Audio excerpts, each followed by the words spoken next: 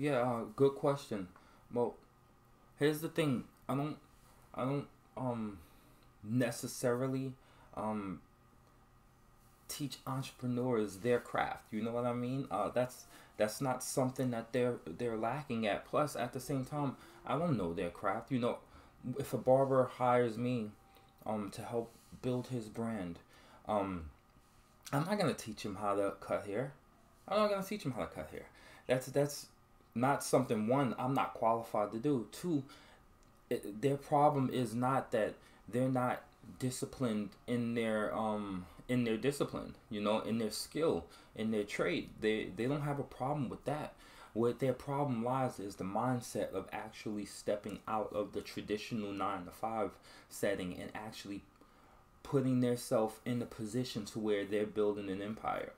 And you know, I think for the most part that scares a lot of entrepreneurs and a lot of business owners who are just getting started right now. You know, because no one has a problem at all um, being hired by uh, somebody else who's building their empire and saying, yes, I'll work for 40 hours a week for you, and you give me X amount of dollars. No one has a problem doing that at all.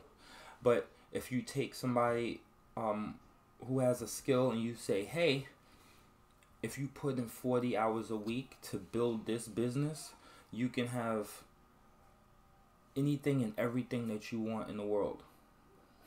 Nobody's ready to take that leap of faith fully because they're afraid of the outcome. You know, the most scariest thing in the world to most people is fear of the unknown. The unknown scares the hell out of a lot of people, and I understand why. You know, if you go down the traditional 9 to 5 path, you know what that path leads to. You know where it's gonna get you, and you know where you're gonna end up at. So nobody's afraid to walk down that path.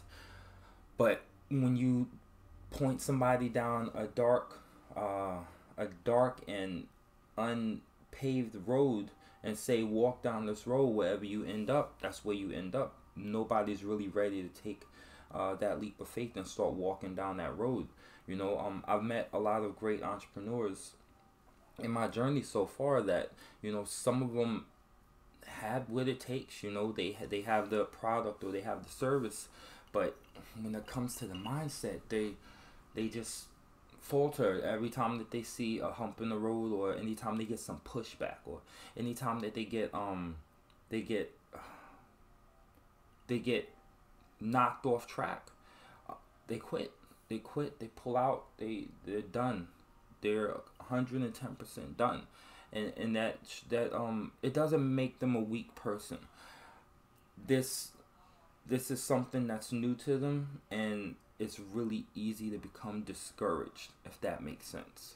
You know, great question, and but that's what we push to build, and that's the mindset that we aim to, you know, to build up. Because once you get that mindset straight and you start searching for knowledge instead of waiting for it to come to you, it makes it so much easier to know the things that you need to know and to develop the mindset that you need to develop in order to get the results that you are trying to get.